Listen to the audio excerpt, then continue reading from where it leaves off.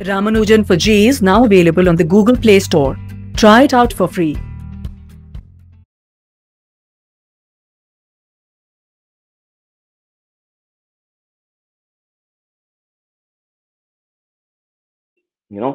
So the first Newton's set of Newton's laws that are in play is that if you take M1, right? M1, what are all the forces that are acting on the body? One is there is gravitation. Always there is gravitation, right? So first force, you draw the gravitation downward, right? The second force is because it's on a table. The table is not indicated here, but it is on a table. Okay. So if there is a table, then there is the normal force that the table applies on the body. This has nothing to do with gravity. Okay. It is because the table is sitting on the ground, and the table is a solid that it is preventing the body from falling, right? So the table is applying a normal force upwards. So if you take mass M1, G, M1G, downward force, weight of the body, M. Okay. Now, what is the value of M?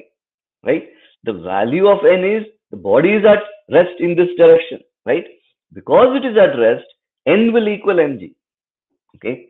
So that is all the laws. You have already applied all three Newton's laws. Just looking at this mass, single mass M1, the first law you applied was A applies the force on gravitational force is there, A applies the force on B, B applies the force on A, right? Second law is the and that happens between the Earth and the Mars. That you must understand. Okay, so the mass is applying force on the Earth. The Earth is applying a force on the Mars. That's why it is called a non-contact force.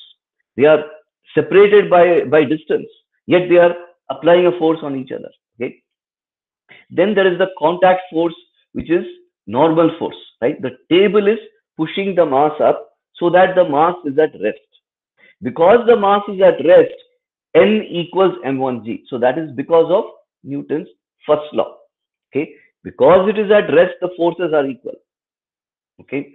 So now in the vertical direction, you have N1 equals mg, right? Then the second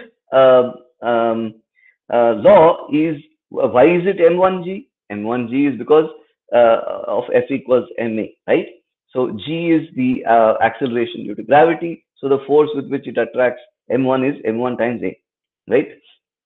So now you have applied all three laws just by looking at this one body. There is another force on this body, that is from the thread, right? So let's say the thread applies a T in the horizontal direction.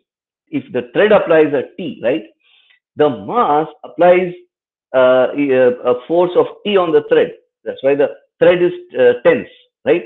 So there is tension in the thread, right? So the mass applies a force on the thread applies a force on the mass. Okay, the thread is pulling the mass, right? The mass is pulling the thread. That is again Newton's third law. Okay, there are two bodies. The thread is a whole body. Okay, it is a weightless body. Okay, according to the problem, right? It is a weightless body, but its weight is negligible. It's not a weightless body. Its weight is negligible. So here the mass is pulling the thread is pulling the mass. Okay, so that is a Newton's third law, opposing forces pair. Okay, so now if you look at the body M1 in the horizontal direction, there is only one force, T. Okay, now T will equal M1A. Okay, so the body is going to move. If someone pulls it, if there is no friction, right, they will tell you in the problem, if they use the word smooth, it means there is no friction. Okay, see, all these problems, they are creating a world for you to look at in the abstract. Okay? So T will equal M1A in the horizontal direction. There is a net force which is T in the horizontal direction, F equals ma, right? So net force equals M1A. Okay, so just this much you need to do just to put the free body diagram of M1. Okay, but after some time, if you do more practice problems, you will very quickly recognize all that's going on. Okay, very quickly you know, okay, there is T, there is mg, there is N, all that. Okay, so now if you look at M2, the first thing you should recognize is there is a tension T2. Okay, that T2 is equal to F. Okay, so someone is pulling the thread with F, the F is continuing to T2. Okay, so it will basically become T2. Okay, so now F is so M2 on this side has F, on that side it has T. Okay, T you know is M1A, right? So now F minus T will equal M2A. What is the net force in the horizontal direction? Net force F T, right? So now the the mass is being pulled by the thread on in this side and by this thread on that side, right? So there are two threads. You see this thread, right? This thread has a F and this thread has T. Okay, so the total tension on the thread will stay constant on both sides. Okay, so F minus T equals M2A. All right, so then M2G equals N2.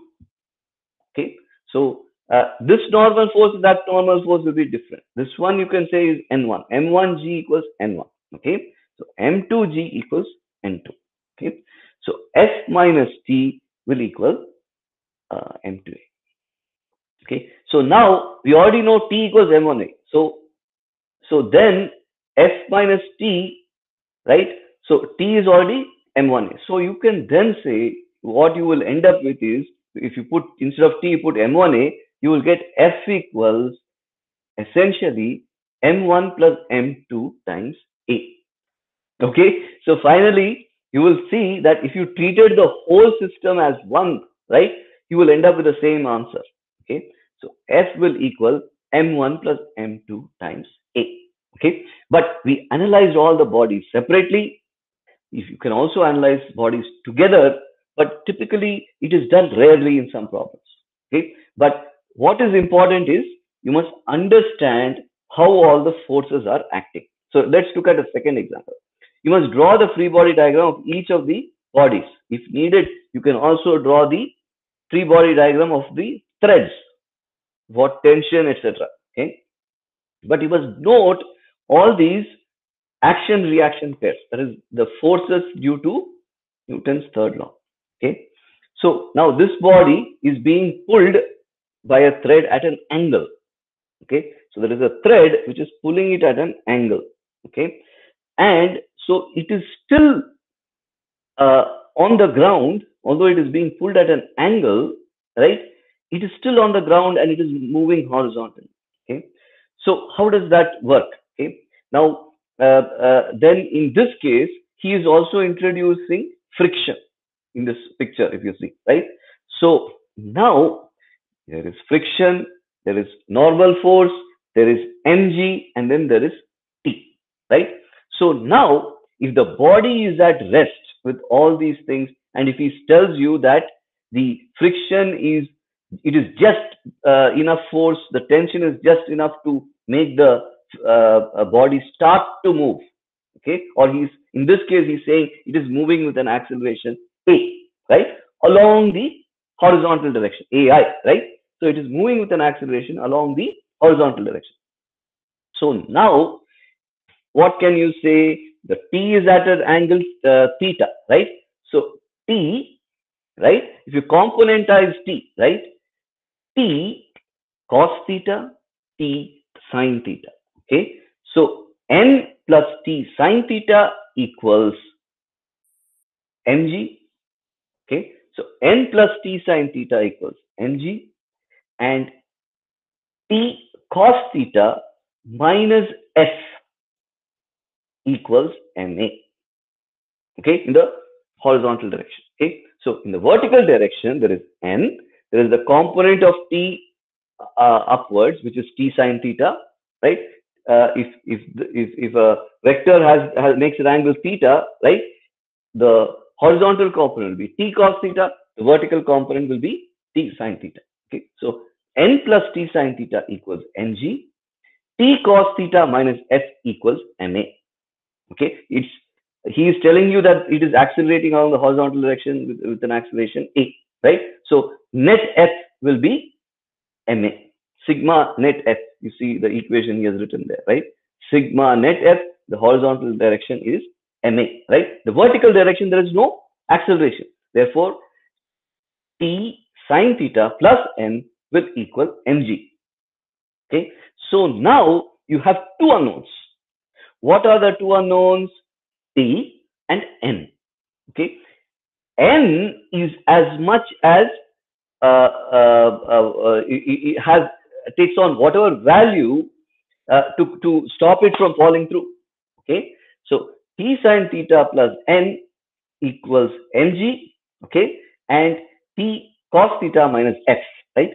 F, you know, because this is kinetic friction, will equals mu k. Let us say mu k is 0.2, right? Mu k 0.2 times n. Okay, so mu k times n will equal f. Okay, so now you have two equations and two unknowns. What are the two unknowns? N and t. How do you have two equations? Because you solve for forces in two directions. Okay, so that is how these problems are solved. Okay, so I will bring the solution. I have written I have talked to you about the equations.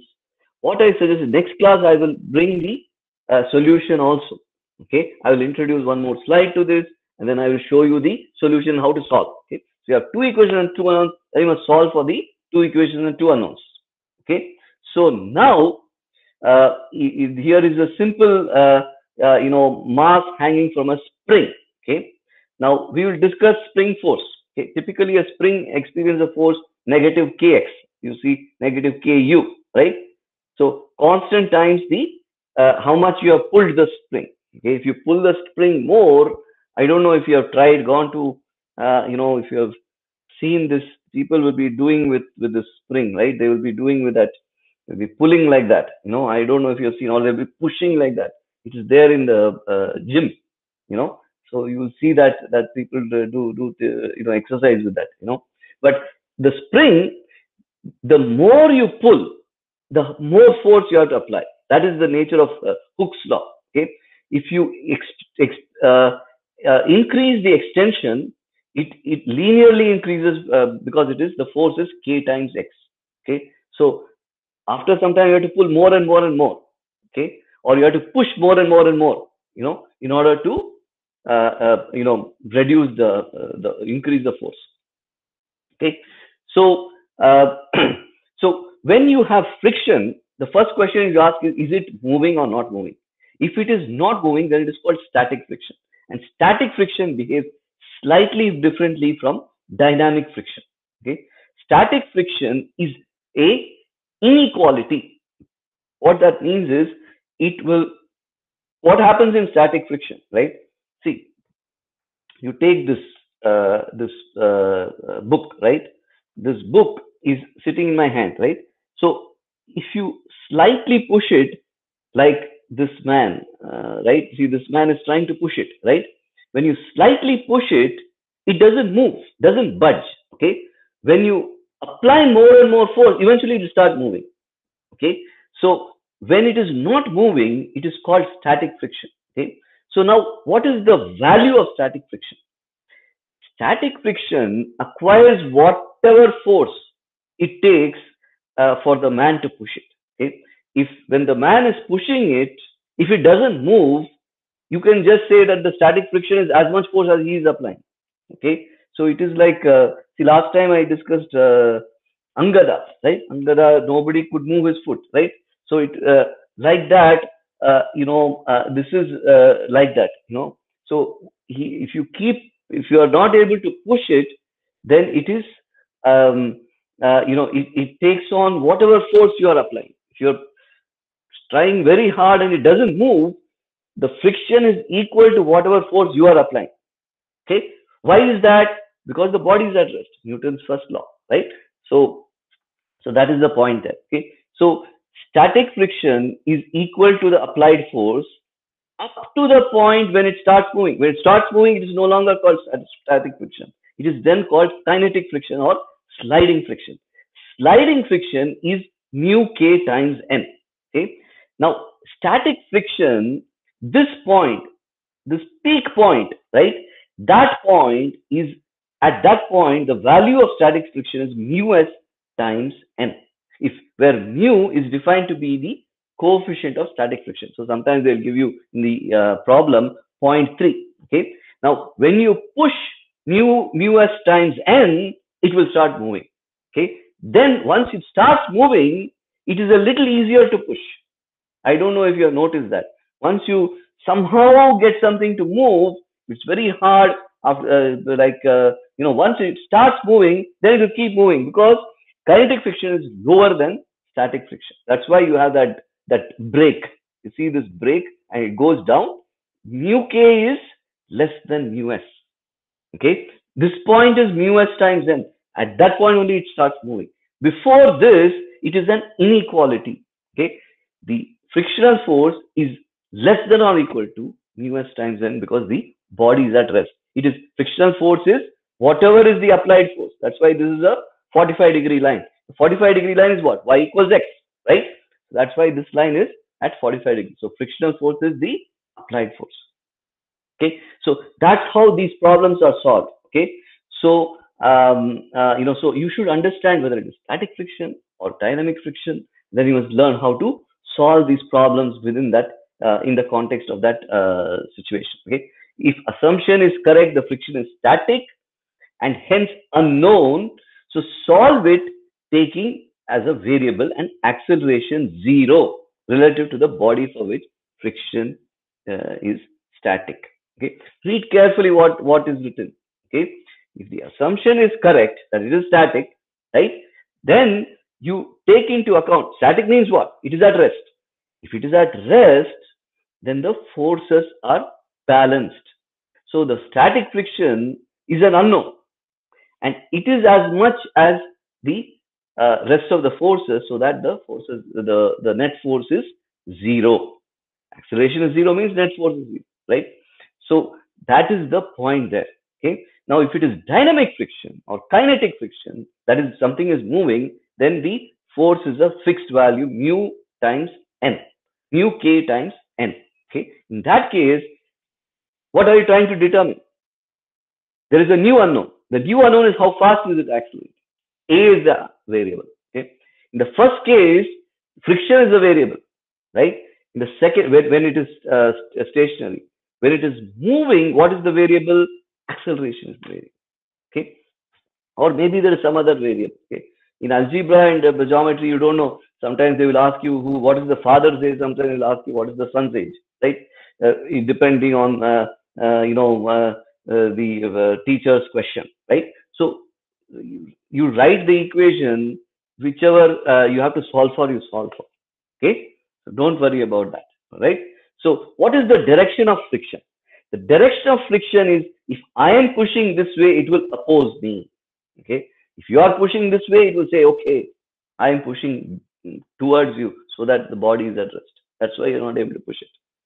Okay. And so remember what you have to do. You have to draw the free body diagram, right? So here he has drawn the free body diagram of the truck. He has a truck in an inclined plane, right? This is the inclined plane, Sarukamaram, right? Sarukamaram is a truck, right? So now he is drawing the free body diagram of the truck. Okay, the truck is at rest, so the friction is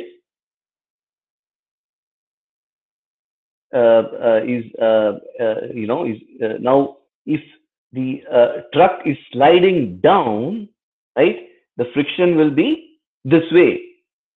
Okay, so the friction, why is the friction upwards? If it was in the horizontal ground and it was going, the vehicle was going to go this way, right? You would think that the friction will be that way, right? But no. See, the truck is like this, right? So the normal reaction for the truck is it's going to slide down, right? Now, because the truck is going to slide down and it is not sliding down, friction will oppose the movement of the truck and it will be this way, upwards. That's always be careful with friction. Okay? Friction is an opposing force. See, direction of friction. Friction always points in the opposite direction, in the direction opposite to the motion of the object. Even if the object does not actually move. Okay, so remember that. Okay, now typically it is important that there be a complete accounting of all the forces, including their directions. Forces accounting on other bodies is not included. Okay, so this is a very important set of ideas. You must learn every idea here. Okay, just learn the types of forces, become comfortable with the types of forces, must understand the various forces acting on each body, not the forces acting on another body. Okay, and draw them in a picture like this. Okay, and with direction and values if you know them. Okay, then you can write an equation and solve. Typically in an inclined plane problem, you always try to solve so that one, there is your x direction is along the inclined plane and your y direction is perpendicular to the inclined plane. That simplifies things a lot. Okay, so all the angles you compute will be with respect to that. Okay, so those are your axes. They will be little bit angled. Okay, then you will solve against those axes. Okay, then so it will simplify things for you. Okay, so remember that. All right, so that is friction, static friction. Okay, so we discussed static friction already. Okay, so now rather than look at all this, first let's look at a pulley problem. Okay? See, pulley problems, so there are two sides, so basically how does a pulley work? Okay, now there are two types of pulley problems. Okay, there are typically there are a lot of assumptions they make in these problems. Okay, the first type of pulley problem says that the pulley is weightless, the thread is weightless. Okay, if the pulley is weightless and the thread is weightless, then there is no work done to rotate the pulley. Okay, and there is no work done in moving the threads, and there's no force used to move the threads. So then the thread on the left side and the thread on the right side will have the same tension. Okay, now if the pulley has a weight, then they will have asymmetric tensions. Okay, so remember that most often they will tell you the pulley is weightless. Unless they tell you the pulley has a mass, it does not have a mass. Okay, so this is the pulley problem. There will always be some problem like this in your exam. Okay, either inclined plane, pulley, something like that. Okay, so you must learn how to solve these problems because they quiz you on that. Okay? So now in the case of the pulley problem, right, this is the simple pulley problem. It is called the Atwood machine. Okay, now in this kind of pulley problem, you have the heavier mass is going to go down, the lighter mass is going to go up, right? In this case, M1 is 5 kilos, M2 is 4 kilos, right? If you hold up that balance, right? Taras, I don't know if you have seen Taras, right? In a Taras, if you see one lighter side will go down, will go up, heavier side will go down, right? I don't know. When I was young, there used to be a place called Guruvayur. I don't know if you've gone to Guruvayur. There they will put a person and they will put some fruits on the other side. I don't know. It's done in the they will give the fruits then to the god. Okay. So now if you see this pulley problem, right? So now if you take M1, right, the mass M1, it is going to go downwards, right, and mass M2 is going to go up. So now if you look at the free body diagram of M1, its weight downwards is M1G. There is a tension T, right? T minus M1G equals Ma, right? Now the other one, right? In this case, it is in this case because M1 is heavier. M1G minus T equals Ma.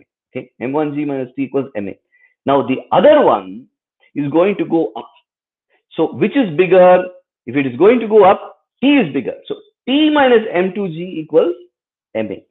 Okay. So then if you add the two equations, then you will find that the T is eliminated. Okay, so then so one is m1g minus T, the other is T minus m2g, right? So then you will have m1 minus m2 times g on the left side, right? m1 minus m2 times g equals m1 plus m2 times a.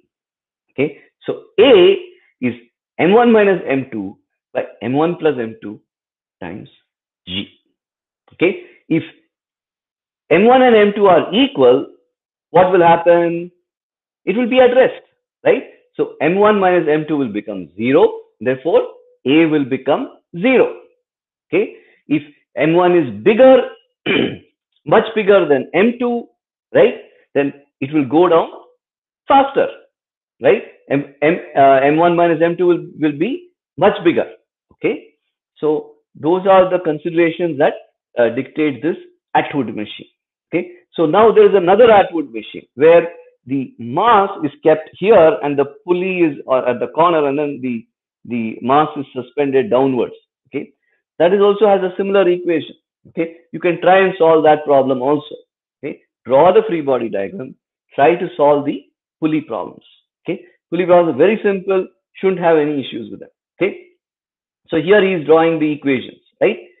T minus m2g equals m2a, because the body is going to go upwards. See, the y is upwards, right?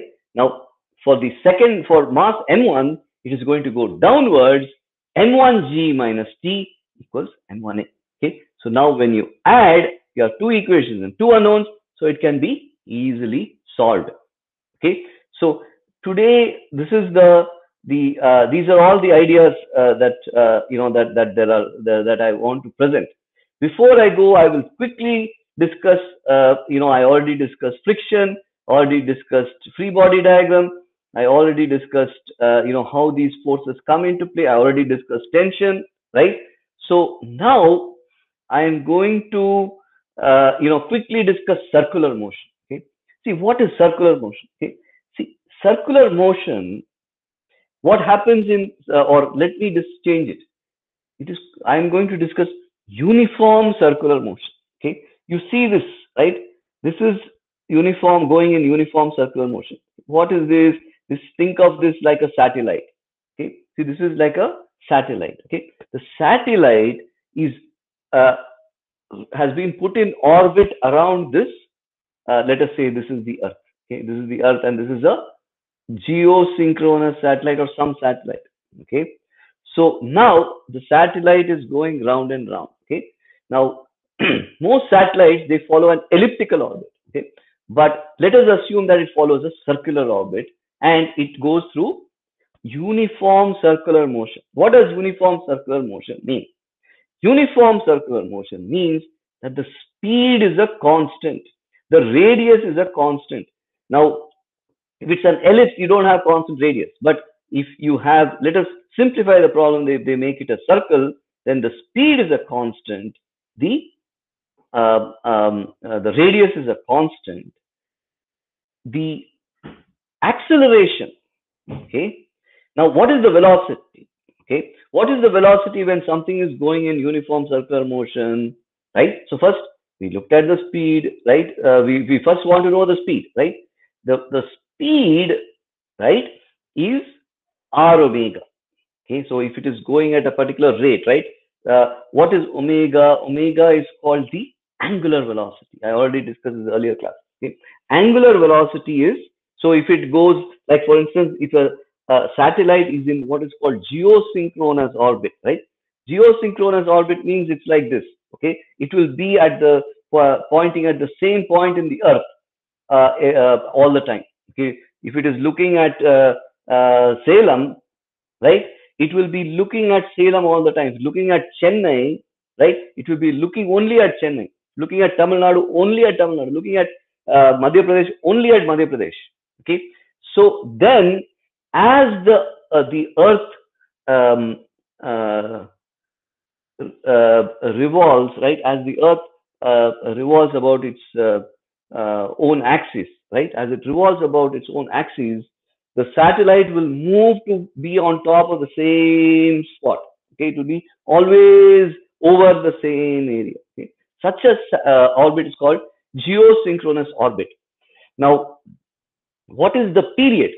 Right, period is 1 day. Right, how long does it take to go one circle? 1 day. Right, so the period, right, the angular velocity, right, is related to the period. Okay, omega equals 2 pi by t. Okay, so what is angular velocity? It is measured in radians. Okay, so it is the number of amount of angle covered per second. So how much angle is covered? It covers 360 degrees in 1 day. What is 360 in radians? 2 pi. Okay, so it covers 2 pi in the period t, right? What is the period of the it's 24 hours, right? So t is called the period. So 2 pi by t is called the angular velocity. So so the period is how long it takes to go once around, right? So 2 pi is the angle that is covered, right? So 2 pi by t is the angular velocity. Okay, so what is the instantaneous velocity, right? So the instantaneous velocity is r times omega. Okay, r times theta is s. Okay, is the distance covered. Okay, if you have in a circle, if you had radian measure, right, the radius times the distance, the radius times the angle will give you the distance. R theta equals the distance covered. Okay. Now, if you take the derivative of that, R theta equals S, right? S equals R theta. ds by dt will equal R times, R is constant, right? Radius is constant. R times theta, right? R times d theta by dt. D theta by dt is called the angular velocity. So what is d theta by dt? S is equal to r theta. ds by dt equals r times d theta by dt, right? So what is d theta by dt? D theta by dt is the angular velocity. So the linear velocity v, right, is equal to r omega. S is equal to r theta. V is equal to r omega. Okay. Then the third formula you should know is A. Okay. Now, firstly, before I go to A, I must remind you that I have not told you any of the directions. Okay. So now, what are all the directions in a circular motion? Okay. The first direction is that the velocity is tangential. Okay. So if something is moving in a circle at any instance, the velocity is tangent at that point. Okay. See, you see that v. You see the in his picture, it is going round and round. You see the v. Okay. Remember this picture. Okay. You see the v. It is always tangential. Okay. Then you see the a. The a is always radial in uniform circular motion. This is true only for uniform circular motion. It is not true if it is moving faster and faster. Okay, if it is moving faster and faster, there will the v will still be only tangential, but the a will have also a tangential component. That is what he is saying here. Okay, so if it is moving faster and faster, it has what is called a alpha.